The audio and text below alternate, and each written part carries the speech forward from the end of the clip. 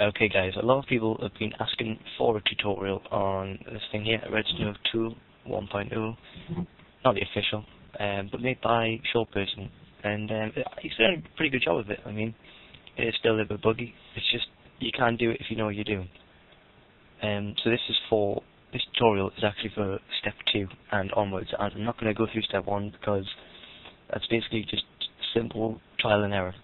I mean, all I can say is when you're renaming the ipod software file, you just try different names, different upper and lower cases.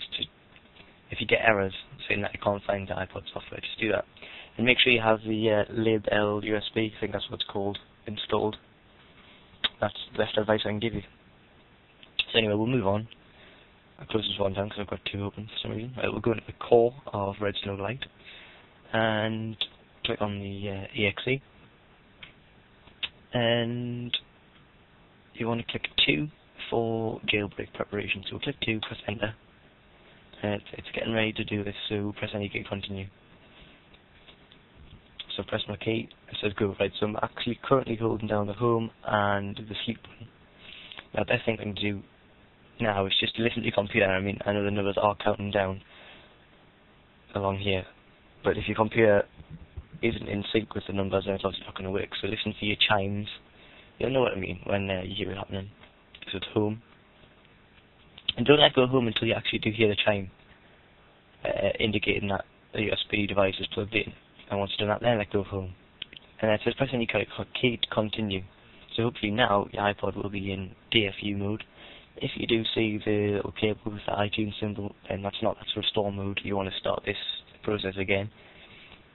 So press any key, and it's uploading the files it needs to do. So there we go, successfully uploaded file, executing it, closing the USB connection, replug the iPod. Okay, so this is where the iPod should go right now. Obviously you can't see this because you've just got my screen, but I will tell you. So I'm unplugging my iPod. Now, this is my computer, it's gone off, plug it back in. Yep, and it's white. I wait for the chime. That's what people have been going wrong. They've pressed enter as soon as they see the white screen, but they need to hear the chime. Now press enter. There we go, that's worked. And you know it's worked because you'll get the recovery symbol, iPhone, and a little dollar sign. Back to the readme file, which is pretty much your Bible for jailbreaking. What have I opened? I've opened, oh no, iTunes is open now, indicating that it is in recovery mode, DFU mode.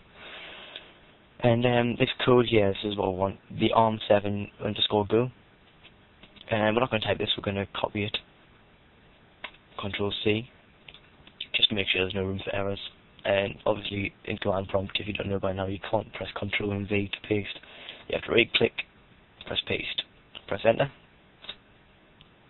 There we go again, it's come up recovery iPhone symbol, dollar sign, or what you want to call it. Highlight the next line, Control-C for copying, right-click and paste and export, press enter again. There we go. And now, the last part of it, you want to press Control and C, brings up the terminate option, you press no, or N, press enter. Okay, and here you go. It says now you're ready to go into iTunes and restore your previously created IPSU file. Now this is step 1.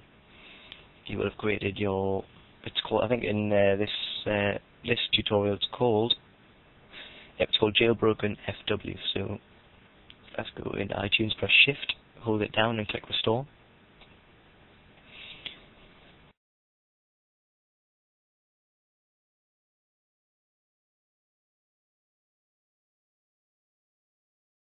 I'm back after restoring to the jailbroken firmware, and I did get an error saying USB device not recognized.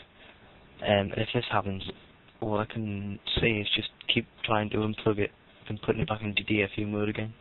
I think it gives you this error because it doesn't fully go into DFU mode. So I've got it again, and I'm back into DFU mode because you can see that it's giving me the restore sort of screen here where it doesn't know your capacity and whatnot. And don't think that your iPod's bricked if this happens. I don't think there is actually any way of bricking an iPod by jailbreaking. Not that anyone's found out yet anyway. So we've done that, we'll go back on to step 3 now then. Back to call Redsn0w lite. Let's open it up. Step 3. Press number 3. Press enter. It's telling you to get ready. Press any key to continue. We'll do that. Right. Again, hold in the home and the sleep button. There's a new computer. In fact, if your iPod's already in DFU mode at this point, you can skip this. You don't have to do all this because it's obviously already in DFU mode. That's just what happened then. Release the power button. You should hear the chimes on your computer indicating that it is back into DFU mode. And again, make sure that there isn't a cable and an iTunes symbol. That's restore mode. You want to do the step again if that happens. Press any key to continue. So it's uploading the files. Here it says replug your iPod and press enter when it turns white. So again, we'll unplug it. Listen to the chime. Plug it back in. And there we go, it's gone white with the chime. Make sure if the chime, otherwise it won't work. Press enter. And then it's closing the USB connection. There we go, back into recovery. Now open up your README, the Bible. Again, copy and paste these commands, ARM7 go. You're about to do this, you right click, press paste, enter. Second one, Control C, right click, press paste, enter. Don't know what that did, that brought up a weird thing, okay. Where were we? Oh, here we are. And it tells you to press Control C, and it says press N. Enter that. And it says press any key to continue. Press any key. It's uploading files again. And then all we've got to do is type in GO for go. Press enter. Now it's rebooting your iPod. You should see the Apple sign come up. And if this is happening, then you have successfully jailbroken it. And you can happily close all this down.